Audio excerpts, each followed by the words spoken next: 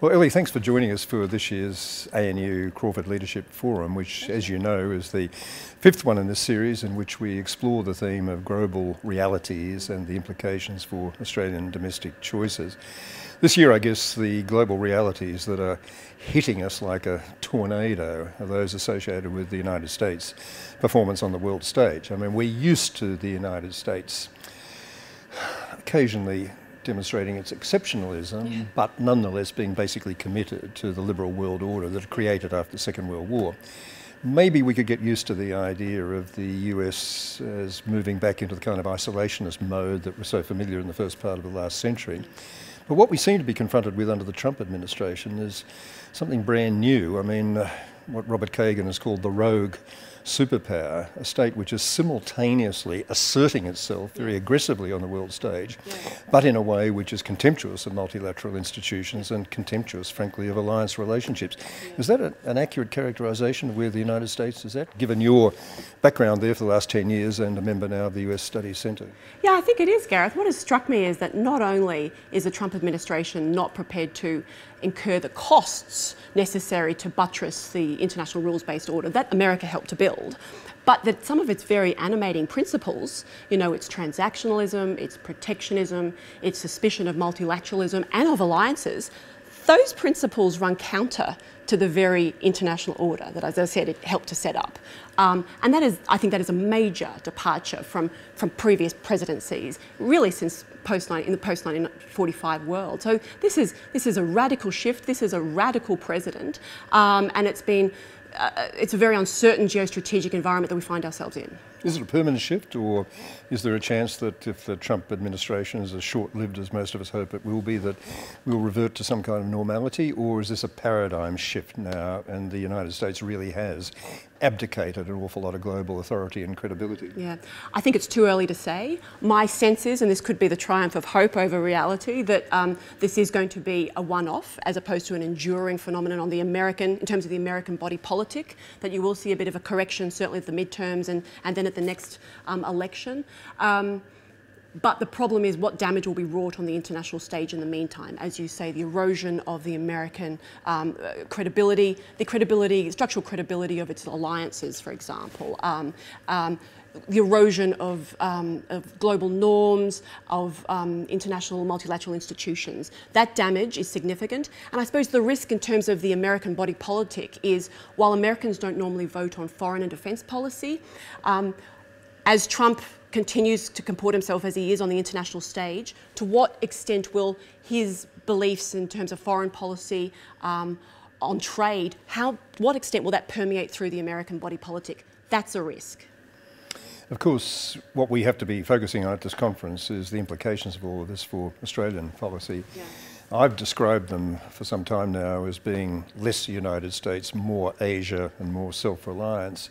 What's your own take on how Australia ought to be conducting itself in response to this new dynamic? Not only America's sort of strange new abdication of authority, but also obviously the simultaneous rise of China, the assertion of space for itself, strategic and otherwise, in our own region. How do you see the implications of that as being for our international relations generally? Well, I think the good news for Australia is there's a lot of room to manoeuvre, a lot of scope here. A lot of states are as discombobulated as Australia is with what's happening in the world stage. The Trump administration's unpredictability, the rise of China, the revisionism of Russia, for example. And there is a lot of scope for Australia to strengthen its regional partnerships with countries such as South Korea, Japan, Indonesia and India, and I think also to strengthen partnerships more farther afield with European states and the United Kingdom. I think it's important for Australia to have an active multilateral agenda, not only in the region, to continue to work in and strengthen the East Asia Summit, APEC, cooperate with ASEAN and its institutions, and then globally maintain its membership of the Human Rights Council, maintain its active involvement in the United Nations. It also has to, I think Australia has to continue to encourage America to play as constructive a role and being constructively engaged in the Asia-Pacific as possible, because there are large swathes of Washington, even this administration, which is trying to flesh out this free and open Indo-Pacific strategy at the moment. And there's scope for Australia to seek to flesh that out, work with them to flesh it out, to cooperate when we can. I think also it's important to acknowledge that the US alliance remains very important to Australia, but I do think also it's time for Australia to sort of step up and start a national conversation about the cost of defence. While the alliance is important, this is a geostrategic environment where there's increased regional military modernisation. As we were talking about before, we have this sort of less certain alliance guarantee on the part of the United States. Australia has to start talking about how much it would cost to increase its defence spend. That's a national conversation we haven't had. It will require economic trade-offs, but I think we need to start having it. Well, that's essentially what I mean when I talk about more self-reliance, because I think we do have to come to grips with that reality. Yeah. Maybe we're simply never going to be able, because of the fact we're defending an entire continent, to deal with a really existential risk without support from our American, hopefully, allies. But there's an awful lot of other contingencies where we can arguably do a lot better than we have in terms of preparedness, and that is going to cost some money. So that's the political task, I think, to sell that to a no doubt still rather sceptical Australian public. Exactly. One of the issues we've got to deal with, of course, is how to manage our relationship with China as well as the United States.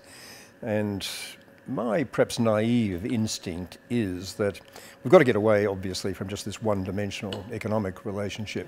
But my instinct is there's a lot of possibility for working with China on this broader multilateral agenda to which you've referred. Yeah. The pursuit of global and regional public goods. I mean, China has played itself into that space rather well on climate change. Maybe there was an element of cynical opportunism there in picking up the ball when America dropped it, maybe also on trade policy. But my instinct is that China's not to be regarded wholly cynically at all when it talks about being a responsible stakeholder in the wider international order. It just wants to be a player in that order, a rule maker, if you like, rather than a rule taker. What's your perception of how we should approach China? Well, I think we have to realise that China is rising economically, and it wants to sort of shape the global environment, strategic environment which it finds itself, and it wants to shape the rules-based order. And what is interesting to me and important, I think, is to acknowledge that the rules-based order isn't static. It can evolve, and where there is scope for accommodation of China within that rules-based order, I think that should occur. And a great place for that to happen is in the multilateral domain. In areas such as climate change, disaster relief, for example, disarmament, I think there's great scope to work with China there, because naturally they want to comport themselves as a global power as they are, and there's scope to work with them in that regard. At the same time, I suppose we have to come to grips with the reality of Chinese assertiveness in the region. In particular, we've seen it in the South China Sea, which is a bit troubling because that does involve a degree of distaste on Chinese part for a rules-based order, the tearing up of the Law of the Sea Convention adjudication. It also implies a little bit of a Chinese enthusiasm for that hegemonic reach into Southeast Asia, treating the countries of the region as, if not wholly owned subsidiaries, certainly as appropriately tributary states, kowtowing and so on, as they have done in the times past. How do you think we should react to that in the South China Sea in particular? I've perhaps surprisingly been a little bit of an enthusiast for these freedom of navigation operations, not as a tail in Charlie on the back of a United States convoy, but perhaps in association with Indonesia or Vietnam or other regional players. What are the risks associated in that kind of stance, and what are the rewards in being just a little bit more firm in making clear our unhappiness with that push?